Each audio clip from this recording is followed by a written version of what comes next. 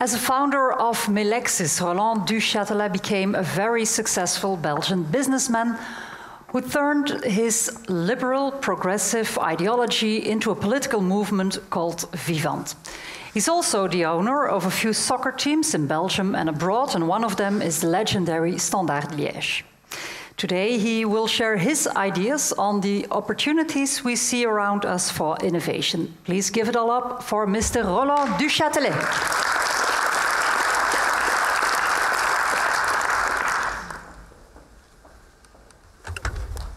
I don't know if these work here as well. Yeah, okay. Well, dear friends, I want to talk about the opportunities of innovation. And to do that, I want to go back in time, way back in time, in periods of the history of the world where nobody was really concerned about innovation. But it is nevertheless interesting to see how and which innovations came about a long, long time ago. A long time ago, like a few, well, thousands of years ago, there was even no coin money. Interestingly, before coin money, credit existed. It was typically done in stones or in wood, and there was a kind of credit system. Also very interesting is that taxes existed before coin money. The real emergence of coin money was in Greece about 600 years before Jesus Christ. And incidentally, at the same time, there was also the inception of democracy, also in Greece. Interestingly also, in the early days of democracy, there were no political parties or anything of that kind, and there were not even elections. In the old Greece, people were elected to the assembly just by pulling balls, basically. It's a random selection of the people, which is still the case in the tribunal in Belgium of when you have murders and this kind of things, you have also tribunals where they are just randomly chosen. Now, if you think about this innovation, money, coin money has been a fantastic innovation because, of course, it was a possibility to avoid trades of sorts of things, and you could, in fact, to some extent, also keep some money, some trading kind of pieces, because in fact the money in itself doesn't have a value, but we recognize it had a value, and therefore economy could develop, trade could develop, and it had a huge impact on the societies like the Greek and the Romans and so forth. Money was a very good innovation at the time, but there were some other innovations also, like, for example, the wheel was an innovation at that time. The boat was, in fact, a much longer innovation. It was not a very brave innovation because since wood is lighter than water, automatically wood would stay above water anyway. So the experience and the knowledge we have from these past ages is that there was totally no focus on innovation. And there was, even like today, there were some forces to act against innovation sometime when it was creating trouble in an established system. The next big innovation in the world was the possibility to reproduce books in a very simple way, in huge quantities, which made it possible for people to share information. And that was starting from the year 1000 onwards. This innovation was very, very important because the number of people at that time who could then start to use and exchange information was increasing.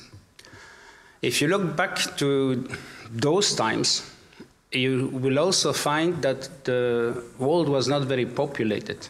Big cities like Paris and so had maybe 20, 30,000 inhabitants. And in the world, there were many was this population in general was very small. Now, next to that innovation, the most important innovation was probably the invention of banks. Banks were a kind of history of goldsmiths and so forth who started to keep money, gold and silver for others, and then they started one day to think, well, maybe we can borrow some, and then maybe we don't need to cover everything which we have borrowed, and that was the beginning of the banking system. It was in the 18th century. This is interesting to know, so that you are aware that many of the huge innovations are very recent. After that, we had the Industrial Revolution, which was basically the consequence of the invention of the motor, first steam motors, replacing the horsepower, the power of different types of animals by mechanical force. Was a huge revolution also, and we see some examples here in the sea mine of how it worked. This revolution induced major changes in society, in a sense that many people moved from the land to cities, which means that on some occasions the invention of a new thing also induces very important changes in society, the way we live. Later on, when the Industrial Revolution did really take grip, we invented other sorts of motors and engines and so forth. We also invented electricity and these kind of things. But never ever in the history of the world there has been an invention which is more impacting than the time we live today. Since just a few decennies, we have computers with a huge increase of productivity of everybody, which also are used in robots and so forth, with huge increase in productivity. And we have the internet now. The combination of this computing power with the internet is devastating for our society. Devastating. Nothing tomorrow will be the same as it was 10 years ago, as it was 20 years ago. I will give you a few examples. Banks. Formerly, we went to the bank, and we got money and so forth, and we had an account, and then we could have receipts of our account. Tomorrow, there are many new contenders to become the banks of tomorrow. Of course, the banks which we have now, they will have trouble. The main reason why there will be new contenders is that the way we pay will dramatically change. We will pay with our smartphone, and the smartphones will in the future be used both for identification and payments. This is an unbelievable revolution. And then the new players in that market will be companies like Google, of course, and maybe some others, which Google, by the way, they have created already banks in nearly every country in the world because they see this happening. And then you have the companies like MasterCard. Will they get a chunk of the business in the future? Nobody knows. But they are under big stress today because their business model is maybe not appropriate. And then we have like retailers like Walmart and Carrefour and those, they have all fidelity cards. What's the difference of a fidelity card or to another credit card? There's no difference anymore. So they may also be actors in the struggle for the banking in the future. And if you then look at who could win the struggle, it's very hard to predict. And that's, of course, an area, if you're involved in innovation and research and so forth, if you want to know which area will dramatically change, well, the banking world will dramatically change. Who will win? I don't know, but that's what researchers are for, to find out. The other thing, which also came across in some of the presentations earlier, is that if you want to be active in innovation in those kind of sectors, it's hugely difficult. Why? Because comparatively to, let's say, 50 years ago, the world counts maybe 2,000 times more engineers. Because 20 or 30 years ago, the world was just Western Europe and America. And we had some engineers over there, but China was not part of the world, Russia was not part of the world. Now the world is huge. India is there. The Philippines are now coming. And the most important thing, all these scientists communicate. I remember the time when scientists were very scary to communicate because they thought, well, maybe I have to first print my book and then bring it to the market to show that I'm the first. Now they're eager to be the first by divulging it on the internet as quickly as they can. This means also that in innovations which are dramatic, which are really changing the world, you have no chance as an engineer to win the battle, because the battle will be a marketing and strategy battle, not a technical battle. And we had some examples earlier where some innovations failed. I had my part of that as well. I created a kind of YouTube thing here in Belgium in 2000, but it was simply too early and too small. It didn't work. So the question now is, what are the other innovations? I will come to that. But first, I will say something about the way society will evolve in the coming few, well, decades. The way our society is organized today in Western Europe is based on what has been done in 1950. Just after the Second World War. What happened? We instaured systems of social security. Initially, it were the unions who had these kind of funds which were used when you got retired and when you had children and so. And then later on in the 50s, it was kind of nationalized. The system we currently have is totally based on having work, or at least having worked some time, or maybe also have be married with somebody who has worked. However, if you look at the construction of this system, it makes me think to a house of 1950. A house of 1950, you try to imagine maybe of your grandparents or so. How was the house then?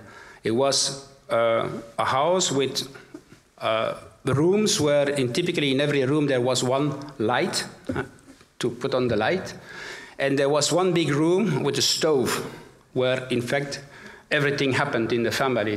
They heated the water up to do the dishes and everything. And that was a central part of the home. And the toilet, for example, was in the garden. You had to go to the garden to go to the toilet, and then the walls, they were not very well isolated, and the humidity was coming up to the walls. And so what happened in the years after that, and the same happened with our system of social security, we made some useful adaptations. For example, after a while, we started to realize that the house, well, doing everything in the kitchen is somewhere not so ideal. We created the room with the stove, we created a kitchen. And maybe there was some room in the house where we could do that. If not, we did build a part, an annex to the house to organize the kitchen. And sometime later, we felt that it was not so private to have some heating of water at the stove and then taking your bath in the main room. And so then the bathrooms came up, and eventually the toilets were connected to the sewage system. Later on, electricity was developed more, so we fortified the electricity accesses when the refrigerators came and television came and so forth. And eventually we drilled also a hole to let the cable television in. And some people also did put double glass into the windows. But the windows are still very, very small by comparison to what you would build today. I tell this to visually explain to you that the society we know today is a society which has been built 60 years ago. It has been adapted a little bit. But if we would reinvent our society today, it would be like a new home we would think of. Very well isolated with big rooms, of course, internet everywhere and so forth. Why do I say this? Because the motor of innovation for the near future will be the consequence of changes in our societal system. Today, if you look at the number of people who work in agriculture, industry, and the building industry, it's 8% of the population. So the sectors which are the productive sectors, according to Marx, it's only 8% of the population. Formerly, it was much more than that. So we cannot continue to organize our society the way we do. We have to reinvent our society. There is another interesting thing also, that the laws which we have currently, 97% of the laws have been written while internet didn't exist. So while normally an organization, any organization should adapt to this. So it means that we will face major changes in our society.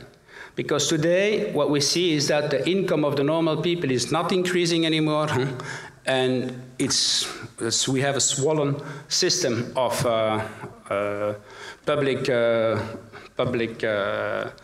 organizations which in fact eat all the productivity which has been created by innovation in this country and in many countries in Europe as well. So I think we are going to have this big change. And what will this big change have as a consequence to some of the sectors where I expect huge innovation? I expect huge innovation in education. If you think about education today, in Belgium we have 400,000 people working in education. 400,000. This is, of course, a lot. But moreover, if you look at the way education works, really there are some teachers try to adapt to the, well, internet and so on.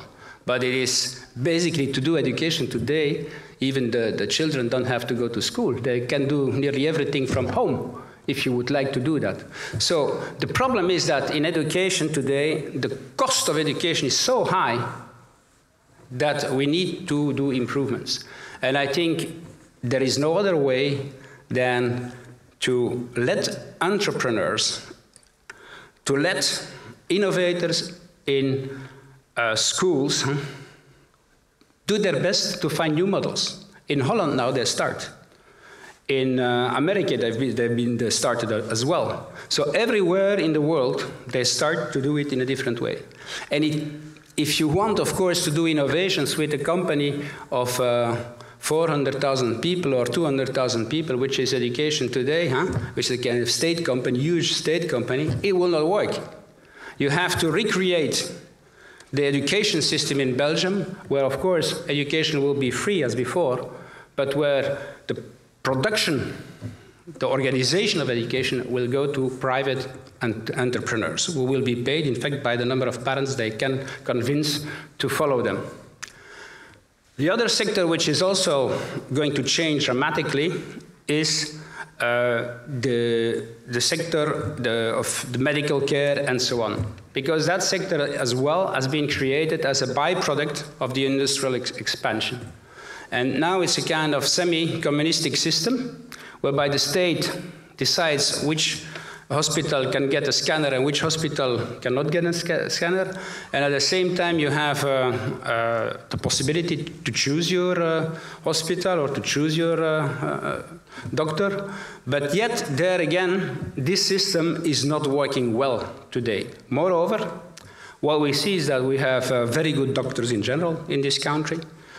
And there are already quite some people coming from abroad, from England, America, Indians, and so forth, who come for a treatment in this country. And how are the doctors paid in that case?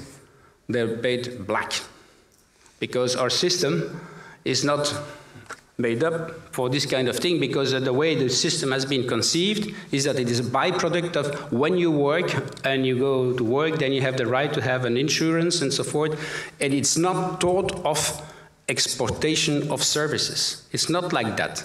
So this segment will be reinvented. Now, if you talk figures, education in Belgium is like approximately 20 billion euros per year. Huge market with lots of room of innovation. And hospitals, etc., is even more. Huh? Okay, I think that it's important that we recognize this. There are a few other sectors also which will change in that respect. And I think that we have to be aware that the change of the society will lead to many opportunities of innovation in the future.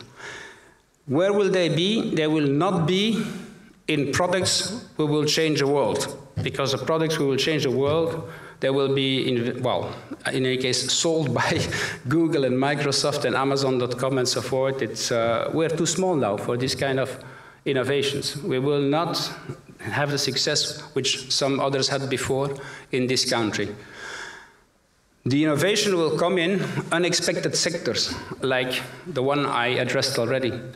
And there is a lot of room. And the main advantage of those sectors is they are local. So there is little threat about international companies to come with some products, but eventually they might come. Huh? So because some people are already thinking in that process. So I hope that I could enlighten you a little bit on the future of innovation, and that when you want to innovate, that you're not trying to reinvent the wheel in the future, that you try to choose those segments where there are still big possibilities, but maybe not so, well, sexy as some others.